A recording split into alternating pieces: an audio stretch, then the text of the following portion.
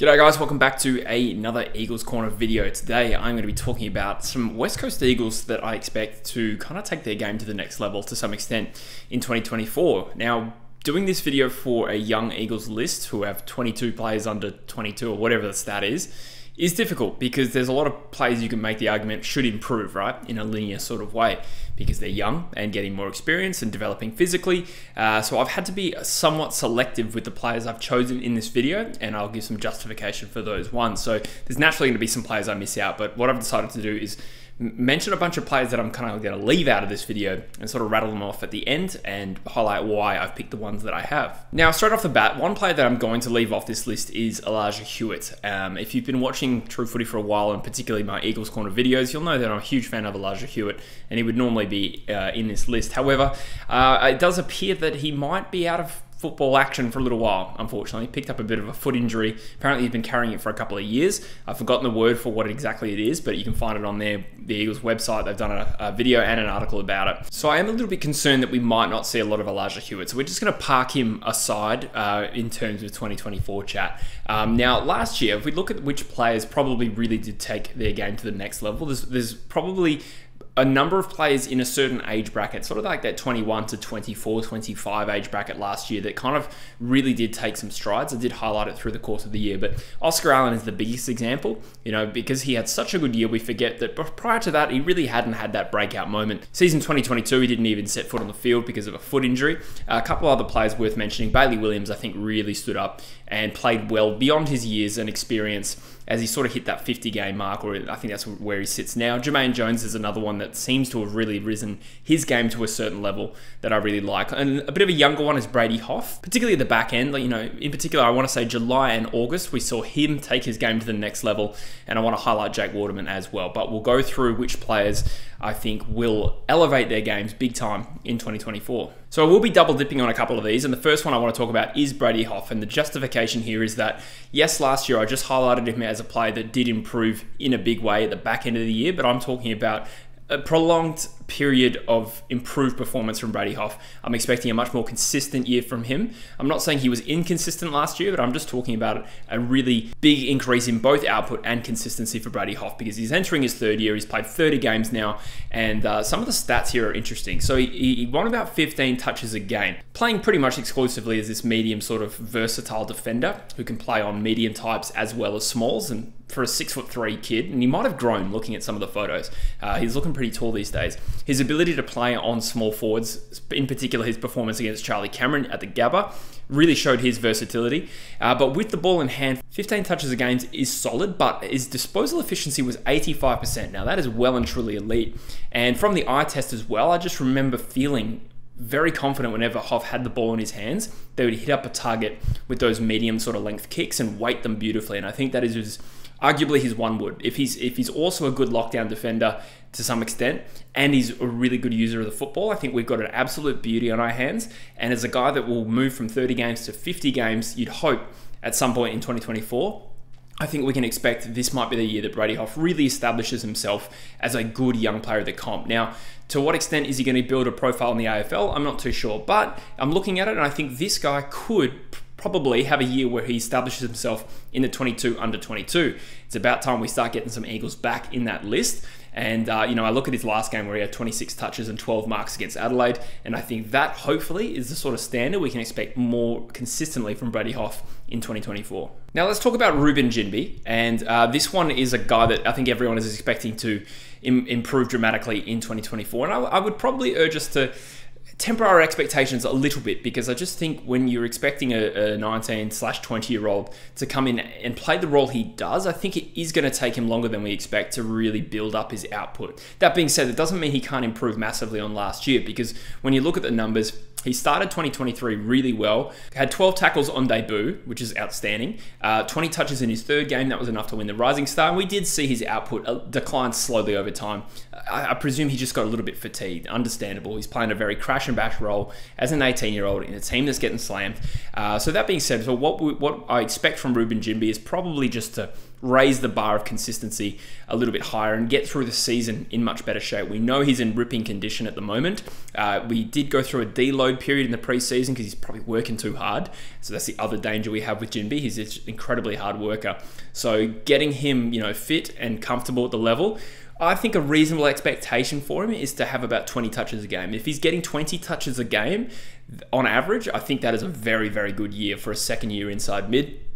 Considering he only averaged 14 last year.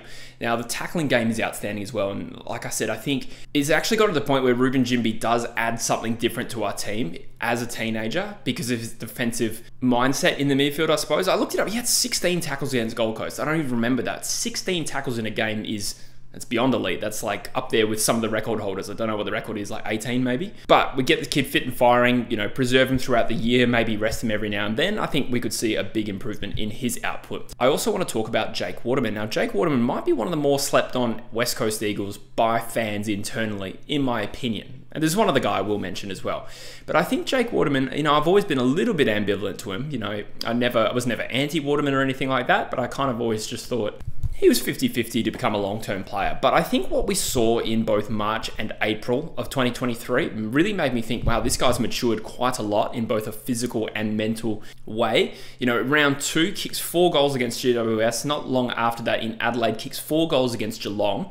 And then there's another game against Port Adelaide where he had 23 touches, 10 marks, and a goal. That sort of pace is outstanding. And we know mid-year, well, the team also felt to shit. Like, he got diagnosed with that illness that he had. I forget the term again, sorry. But, I think he was named centre-half back in that game, which kind of just is symptomatic of how crazy last year was. But I just think if he can recapture that pace that he was setting in March and April, I think we could have at least a long-term player here at West Coast. And I did say we should temper our expectations because he's been ill, dropped a whole heap of weight, but it does sound like he's in ripping nick at the moment. Where's his body strength at? What's his muscle mass like at the moment? I'm not too sure. But, if he could become a link-up marking around the ground sort of guy, I think he might be a little bit of a surprise packet, provided he gets through the season with a degree of fitness. So I am going to be keeping an eye on Jake Waterman for sure. Let's talk about Noah Long. It's another interesting one where I think all Eagles fans love him and think he's a gun. But anyone who doesn't watch West Coast and simply looks at the stat sheet probably thinks like, what the hell you want about? Because his stats on paper don't sound amazing. He averaged about 11 touches a game as a small forward last year and just kicked the 7 goals from 19 games. He did come 9th in our best and fairest, although you also factor in that best and fairest was a shambles last year because so many people missed games. However, I think all Eagles fans can pretty much agree Noah Long is the sort of guy when he gets the ball, something good happens. And when he's doing that at 18, you extrapolate that and you think, wow, we could have a pretty special player here. What sort of role he ends up long term, I still think more of a forward player.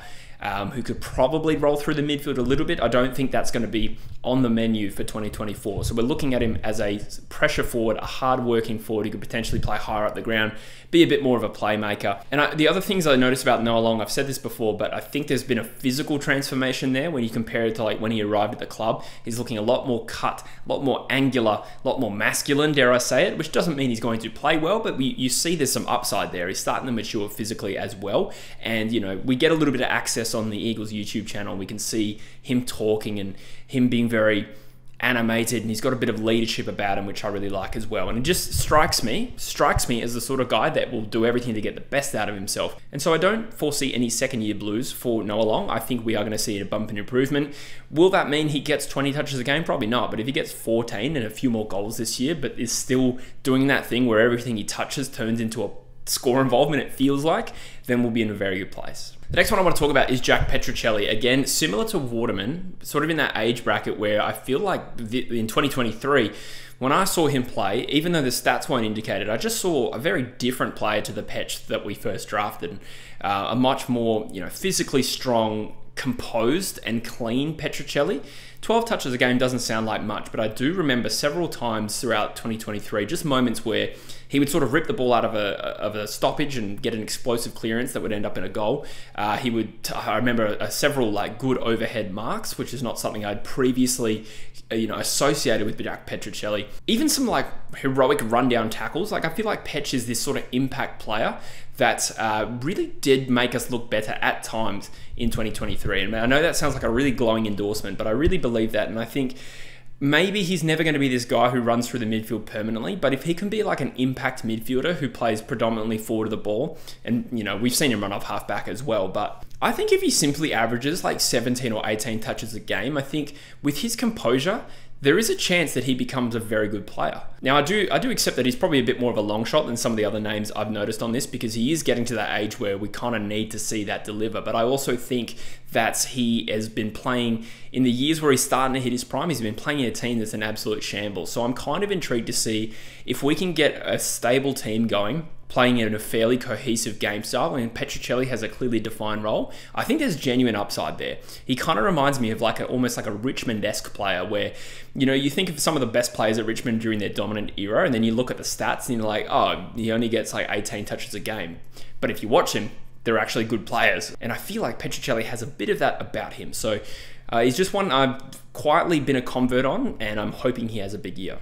The last one is Kobe Bergiel, who, to the more casual Eagles fan, you probably don't know much about because we drafted him in the second round of 2023 and hasn't played much football at all. In fact, when I looked it up, I was surprised to learn he only played 3 games of waffle last year. On the positive side, however, he had 20 disposals in all of those games, averaged 4 marks. And I do remember, I didn't watch those games specifically, but I do remember reading a lot of reports about how he just looked a little bit of a class above. And he is going to take a little bit of time, obviously, to adjust to the pace of AFL. But I think that's a really good sign when a player comes in immediately at a certain level and looks like he is already ready. What we can expect from Bergiel is like really good composure and speed out of the back half. And I feel like he could be one of those halfback distributor types. And he has the attributes to be a very, very good one. So I would like to see him get an opportunity. We had a bit of a scare, a few weeks back. It was reported that he'd done a hamstring. Now, last year he had a season-ending hamstring surgery. It sounds like he's back. I think he's training again. So a little bit of misinformation there. So all things being equal, I don't know if Bergiel would start round 1. I'm half expecting him to just start the waffle season really well and actually earn a spot in this team because I've heard really good things. I like what I see in the highlights, and I think from an attributes point of view, he does add something that we don't quite have in the back half, particularly in the under 22 sort of category. Cool, so those are players that I've just named who, if they get a good run at it and we're not a shambles of a team, I expect to see some real improvement for. And you've noticed I've obviously left out all the first year draftees generally. So we'll talk about some players that I'm still a little bit hopeful about. A couple of players I mentioned in the players who need to have a big year for West Coast video. The Edwards brothers, I know they're not actually brothers, but Harry Edwards, I'm still somewhat optimistic. Not optimistic enough to put him in this video, because I can't say that I really believe we're going to see it, but I'm hopeful that he can recapture that form before he started having all these injuries and become a half-decent key back. I'm still hopeful on Luke Edwards. I think there's AFL traits in there. Again, Luke is probably another victim of the team being such a shambles last year that he had to play in different roles. In a clearly defined role, I think he could improve rapidly. Jack Williams is an interesting one. I think there's a chance that maybe he doesn't start the season in the AFL team. In fact, I don't think he will. But I thought what we saw at AFL level was encouraging enough, and I will say I was a little bit surprised he only got a 1-year contract. So what I expect from Jack Williams, though, is I expect him to at least play, I don't know, half a season in the waffle, depending on form and fitness. But I could see him really elevating and becoming one of the better waffle key forwards in the comp this year, ideally. Again, this is all predicated on fitness, and the fact that I have to keep saying that shows that the PTSD, I keep thinking we're going to get injuries. I've got to stop thinking that way. But, when he ended the season in the AFL team, I thought he looked pretty damn fatigued. He ruptured his spleen last year. So form and fitness notwithstanding, I think if he plays in the waffle, I think we could see a good year of output from him, and he could develop physically and eventually make himself more ready for AFL. But I would like to think he gets another contract after that. Jai Culley's a player I've also left out. I'm a little bit tentative just because of his ACL injury. Now, it does sound like he's going to be close to fit by round 1, which is outstanding considering he did his ACL in May last year. That being said, I'm just tempering expectations with Jai. If he comes back round 3 or 4, starts in the waffle slowly and starts to build a very well-rounded game where he's, going forward, applying defensive pressure in the midfield as well, winning a bit of the footy, I think that would be a nice positive year for Jai Culley. Campbell Chester is another one. Again, I just want to limit expectations to some extent. I am genuinely optimistic about Chester. I'd say I'm more confident than not confident that he is going to make it because of the turnaround in form we saw from him in the back half of last year, where he just looked a little bit more composed, taking that extra second to look inboard, hit a target, whereas in the first few rounds it felt like every time he got the ball it was a little bit hot potato-y. So for him, I have no idea if he starts round 1. There might be a chance that the Eagles match committee seem to rate him so much that they will play him in round 1 regardless. I have seen us do that with previous draftees that maybe didn't seem quite ready. Maybe Venables, Sheed, Duggan. We really invested in these players early. We could do the same thing with Chesser, although it's equally possible that we think the best course of action for him is to build up some form in the waffle, and I'm willing to be patient. So I'm not going to set any expectations on Chesser exploding or anything like this year. I think all the other players I mentioned have more reason to genuinely lift their game, but I would like to see Chesser put in some consistent footy in the waffle, winning 20 touches a game and using the ball well. I think that would be a great year, and hopefully he gets a look at it at AFL level at some point throughout the year. Anyway, guys, that is my take on some Eagles that I think should improve. Again, you know, there's so many because we got such a young list, so you'd hope that more than half the list is going to at least improve. But that being said, I would like to hear from you in the comments what you think about what I've said in this video, but also your thoughts on any other plays you think will improve this year. As always, I appreciate you watching, I appreciate you being subscribed, and I'll see you in the next video. Cheers.